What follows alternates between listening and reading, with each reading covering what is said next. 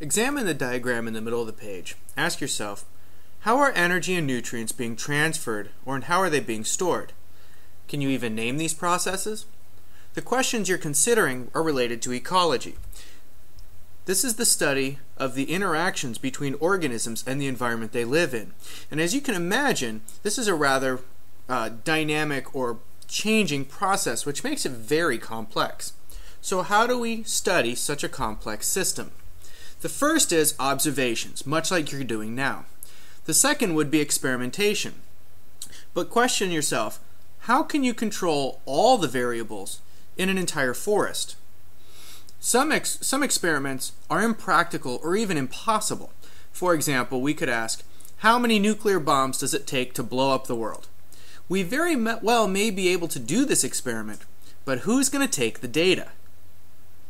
So instead, the third option would be something like system modeling, making a smaller model of something so that you don't risk the consequences of the catastrophic event should it actually go that way. This might be in the form of just a smaller model or even a computer model. But to understand ecology, you need to recognize it comes in various levels. The smallest level of ecology is related to the individual. What is this individual moose impact on the environment? Or we could go larger. What's the impact of the population of moose? All the organisms of the same species in the same environment. Or we could look at how is this population combining with other populations to form the entire community in this ecosystem.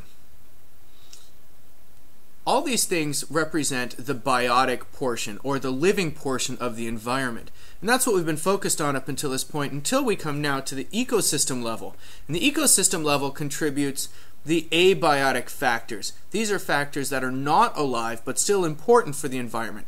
Things like air quality, water quality, how often does it rain? What's the sunlight light like? How about the soil quality? All of these things represent the abiotic factors in an ecosystem.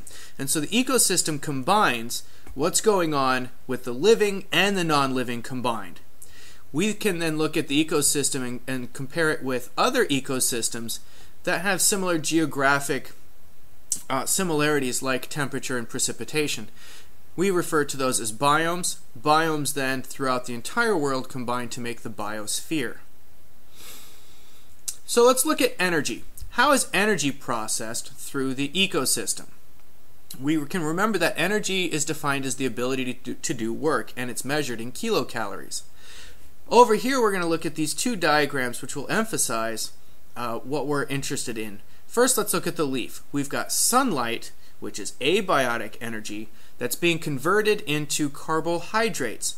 In this case, we can consider that biological forms of energy. The process that controls that is called photosynthesis. And a similar process, though far lesser known, is one called chemosynthesis, where now chemical forms of energy, mainly hydrogen sulfide, are being converted into carbohydrates and producing then biological energy. So we're going to refer to these organisms as autotrophs, those that produce their own biological forms of energy. Another name you can hear of them called is a producer. And these are fundamentally different than everything else over here. You're probably familiar with an herbivore, omnivores, carnivores, and even decomposers. Autotrophs produce their own energy, whereas the others are referred to as heterotrophs. They get their energy from elsewhere. So if we track the energy backwards, we can see that the energy ultimately comes from a producer. We often refer to this idea of energy moving in a one-way system as a food chain. And do notice the energy at no point goes back to a producer. But food chains rarely represent the complexity of what's happening in actual ecosystems. In fact, it probably looks a whole lot more like this. And so we can describe this better instead as a food web. And there are lots of different components we can focus on, but simply recognize that each level we're going to refer to as a trophic level now. Each level then passes energy on to the next. And we don't really need to keep track of who's an herbivore, omnivore, or carnivore, though that could be helpful and useful. We're going to keep track of who is consumed first, second, and third, or rather who's doing the consuming. So make sure you can compare and contrast the different ideas related to a food chain versus a food web. To emphasize this point, let's examine one simple example. Here we have a caterpillar as a heterotroph, and it's feeding on these plants. So this is an autotroph, and the caterpillar is the first consumer. And if it consumes 100 kilocalories worth of plant material, we can see that 50 of those kilocalories end up as waste. For whatever reason, the chemical bonds were undigestible. Those wastes are eliminated, and then they decompose. 35 of the original 100 calories may be actually used for the energy metabolism needs for the caterpillar itself. And then finally, 15 calories, the remaining 15, are probably used for growth. Those are excess calories that the caterpillar can use for its own growth and development. To say it slightly differently, here we see what was referred to as the energy pyramid.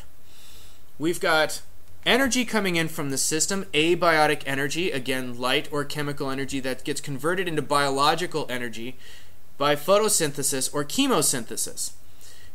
The organisms that do this we refer to as a producer. So the producer brings in 100% of all the biological energy available.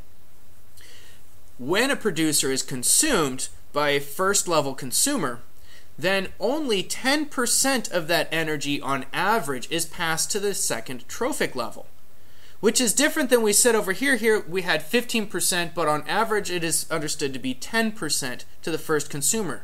What happened to the 90%?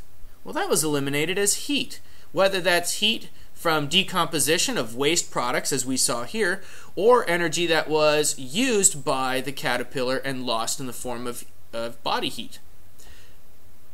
What if that first consumer then gets eaten by yet a higher level trophic consumer, a second consumer? We see only 10% of that energy that was at the first consumer is now passed on. So we see this progression of losing 90% each time energy is transferred to a new trophic level. Again, where's that energy going? It's being lost in the form of heat, back as abiotic energy. We can see the same pattern then, or the consequences of this energy pyramid, in the pyramid of numbers and the pyramid of biomass. In the pyramid of numbers, we can look at an entire ecosystem and just count how many individuals are producers versus first, second, or third order consumers, and we can see the vast majority are producers, and less as we move on in the food web.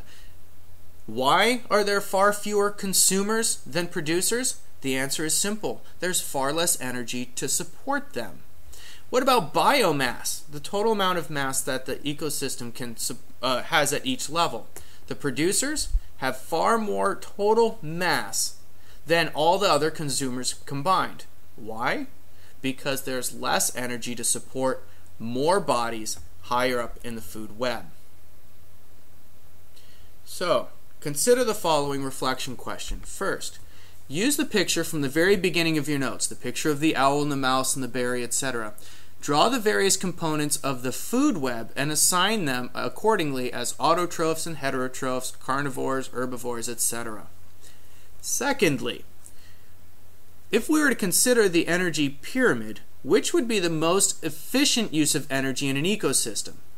Consuming as an entirely plant-based vegetarian diet, or having a diet that includes meat and animal products? Be sure to explain your answer.